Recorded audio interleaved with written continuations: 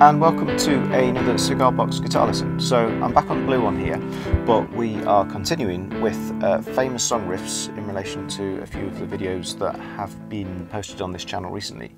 And thought we've looked at some basic demos and we've looked at some sort of scale explanation videos, which are all really useful, but let's get straight down and learn how to play some of the songs, because they are all fantastic songs after all. So start with a fairly sort of beginner level one. This is a good place to start. So this is Wish You Were Here, Pink Floyd. Really good song, but quite easy to play, and it works really well on 3-string. And we're on this particular blue one because this is tuned to GDG. So there's your G, there's your D, and there's your G. And so that allows us to play the song in exactly the same key as the original. And so what that means is, when you've learnt it, you can obviously play along with the track.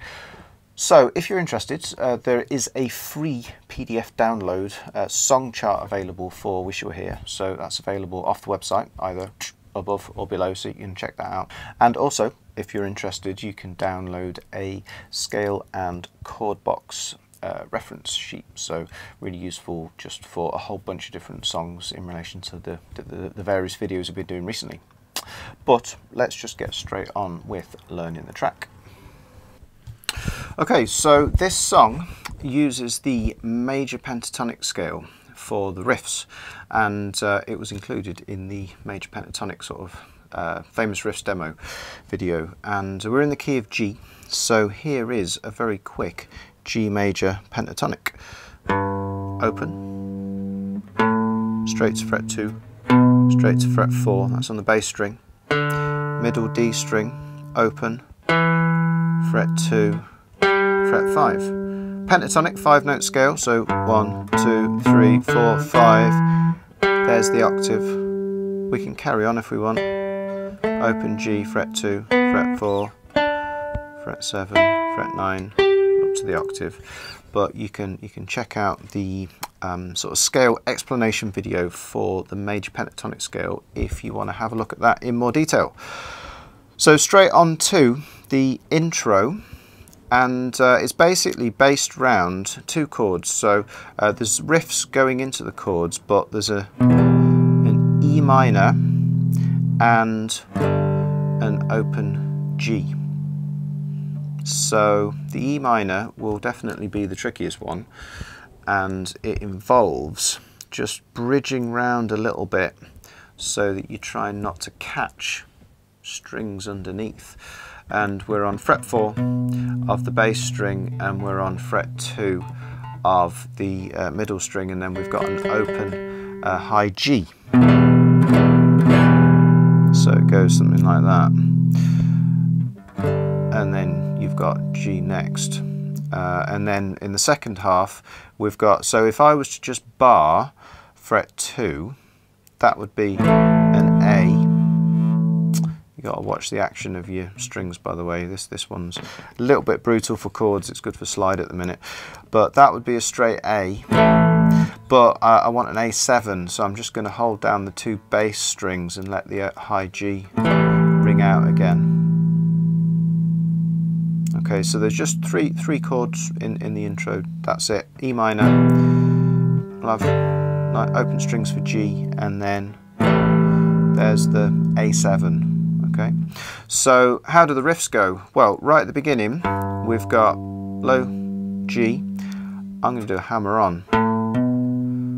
So that is fretting fret 2, and I'm tapping on quickly so that I keep the sound without deadening it onto fret 4.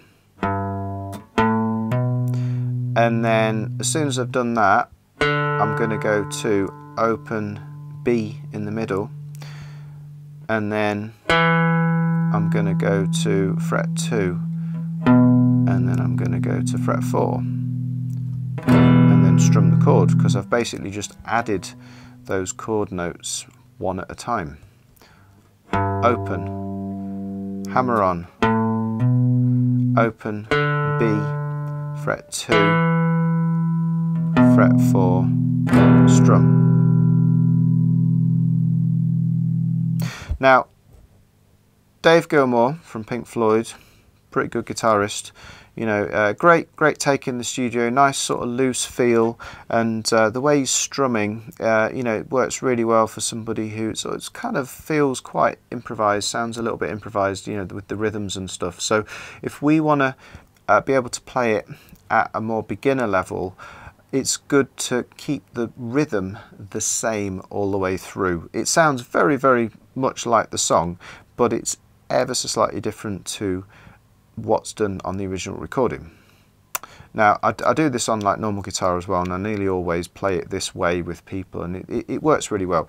So what we're going to do when we're on this chord is we're going to use this strumming. We're going to go down, down, up, up, down. Okay, so you've got down, down, up, miss, up, down. So it just gives you a nice little offbeat sound in the middle. Down, down, up, up, down. Now remember, with strumming you can be nice and loose, but when you're picking strings sometimes it's good to have a reference, either like resting underneath or kind of resting on the bridge. So I'm sometimes sort of jumping between hand positions. So here's the riff, hammer on, and then a bit looser with my hand position. All right, and then going into the G, I'm going to hold that chord and I'm going to play the first two notes. I'm going to play the high G and then that fret 2, which is already on the chord, and then there's the open D, and then we've got an open G. So from the E minor chord I've got high G, middle fret 2, and then open D, open G. Let's just use the same rhythm, and let's also check it from a different angle. So here is the riff going in right at the beginning. So it's open, hammer on, open middle string, fret 2, fret 4. There's the chord, I've just formed it, strum it, down, down, up, down, open, high, fret 2, which is already on for the chord, open D, open G.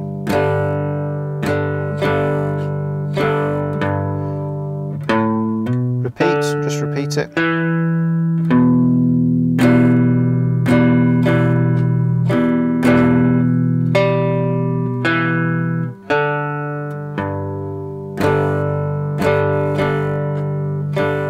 Okay.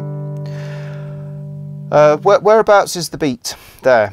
Well, it goes 1, 2, 3, and 4, and 1. So beat 1 is actually when we land on the first note of the chord, of the E minor chord.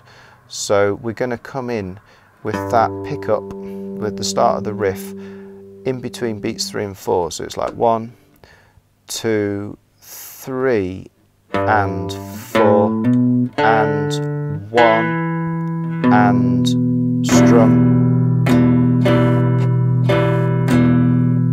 4, and 1, and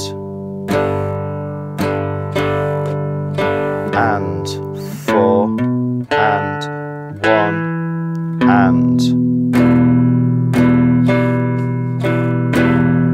4, and 1,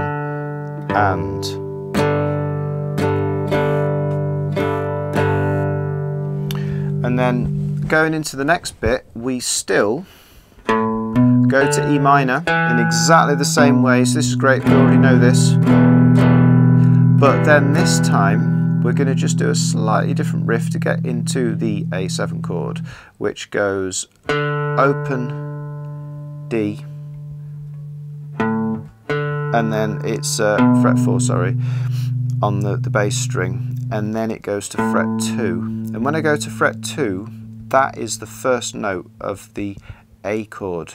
So I need to use sort of like fret with the tip of my finger so I can just keep it on. I don't have to take it off and reposition it. So we go from the E minor, we then go open D, fret 4 on the bass, fret 2, and then fret 2. So we eventually again play each of those notes from the chord one at a time, keep them on. There's the chord, the A7 chord, same strumming. So sort of like the second half of the intro, we're going into the E minor in exactly the same way, and then open D, fret 4, and then a couple of fret 2 notes, strum the A7 chord, back to the E minor, because we repeat all of that, same, open, 4, there's your A chord, and then we go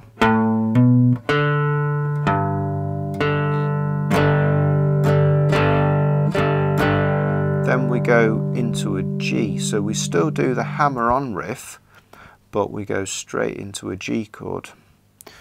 So after we've finished strumming the A, hammer on, and then just play an open G and a D again.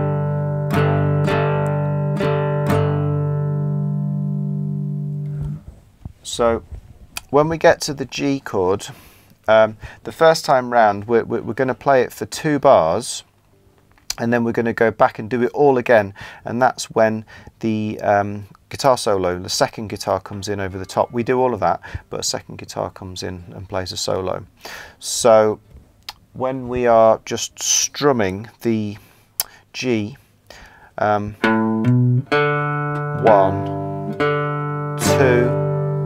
3, 4, and a 1, 2, 3, and then that's taking me right back to the top, and the lead guitars come in at that point over the top. So right back to an E minor, right back to the beginning of the cycle. So let me just play the entire cycle and you can hear how it goes.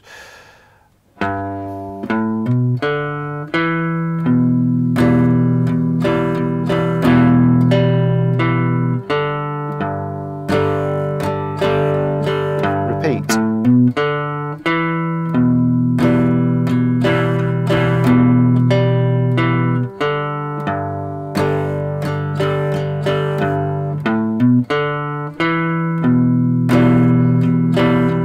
Then into A7, repeat, so back to E minor,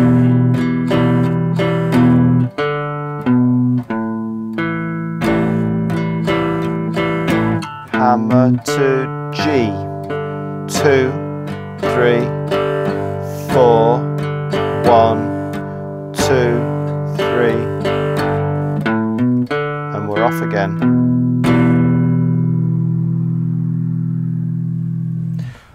Okay, that's the hardest part, which is great, so hopefully that's not that difficult. When we're on the G, we can completely just strum the open, or if you want to make it sound a bit more interesting, you could always go for fret 4. That is also a G, so that's a G power chord, which works fantastically well, but you can even go for that one. And you can even go for fret 5 on the middle as well, if you know, see what you like. So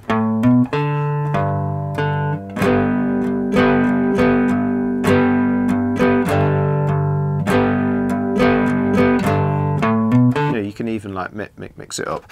But what happens is at the end of the second time round, where it's the solo, We do it all exactly the same again, but we only play that G for 1 bar instead of the 2 when we repeat it the first time, and then we're straight into the verse. Okay, now I'll show you the easiest way to play the verse to start with. C, which is just fret 5, we'll just do power chords to start with, and then it goes up to fret 7 for D.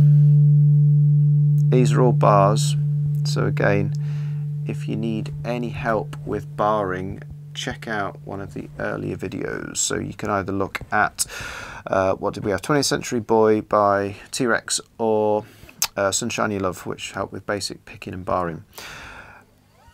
Then down to fret 2, which is an A, and then open G. So the verse starts with C, fret 5, D,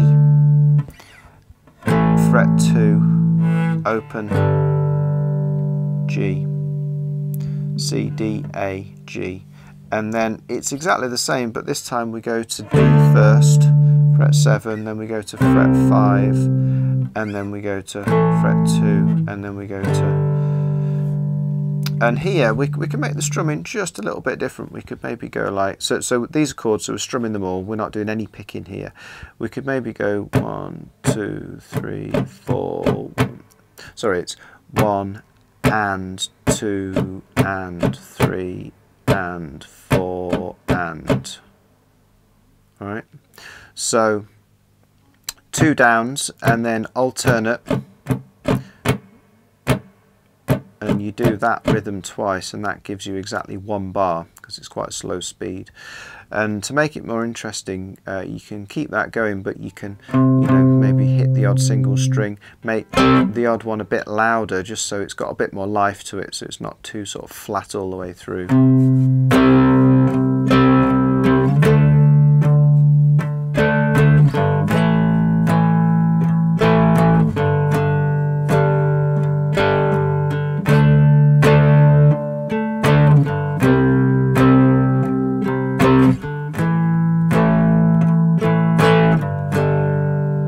So that's the kind of easiest version if you can do basic barring, but let's try it with some different chords.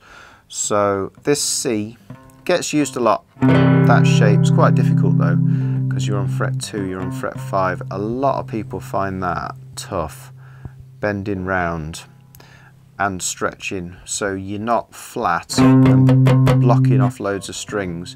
Particularly this pinky finger needs to be bending round. But it's basically fret 5, fret 2, open G. That's your C.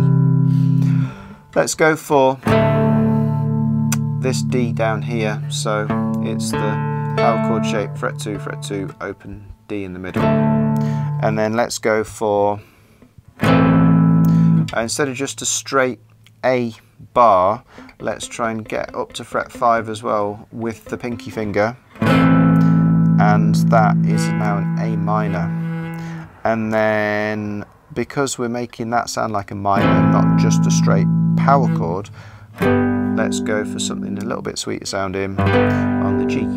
So I'm going to go for fret 2 and fret 4. So I've got C, D power chord, A minor, G. And then the second time round, we go to the D power chord first, then the C, and then the A minor, and then the G. Let's try that from a different angle. So with these, what you'd class as like open chords, because we've got some open strings,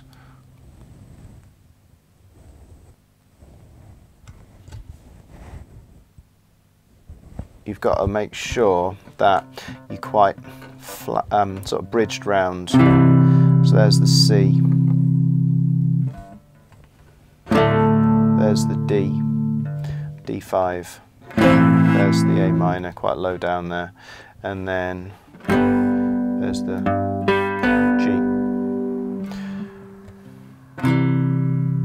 And then you just go the D to the C to the A minor and G the second time. So I'll tell you what I'm going to do. I'm going to go round the last time of the intro, going straight into the first verse. Incidentally, the verse is exactly the same as the chorus, it's just it sounds more like a chorus because he sings "Wish You Were Here" later on in the song. So there's only two elements to it in total, but I'm going to go straight into the verse chords. And so if you hear how there's only one bar of G before it goes to the verse. So the guitar solo at this point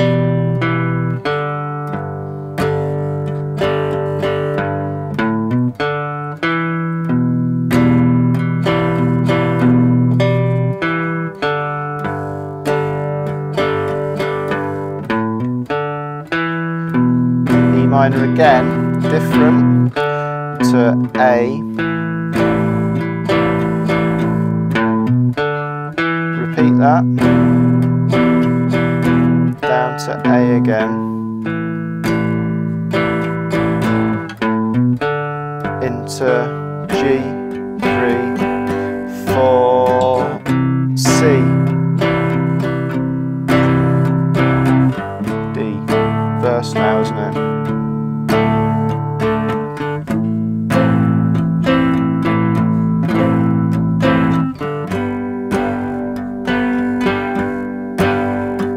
Then D next. Swap the C and the D rounds for the second half of the verse. There's your A minor.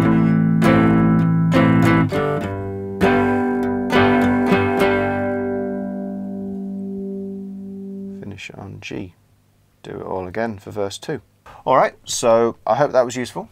So like I was saying, that is the two main sort of component parts of the song, so the intro and the chords for the verse and the chorus, but I've not actually explained exactly how the structure works. So like I was saying at the beginning, please go and download the completely free PDF song chart if you want to be able to play along with the track. You know, once you can get it up to speed, it's really good fun to play along with like original recordings, and so really good opportunity here because we are in the correct key. So that's it. I hope that's fun to learn, fun to play, and we'll be back here very soon with some more famous song, famous riff tutorials. So we'll see you here again soon on Coda Guitar.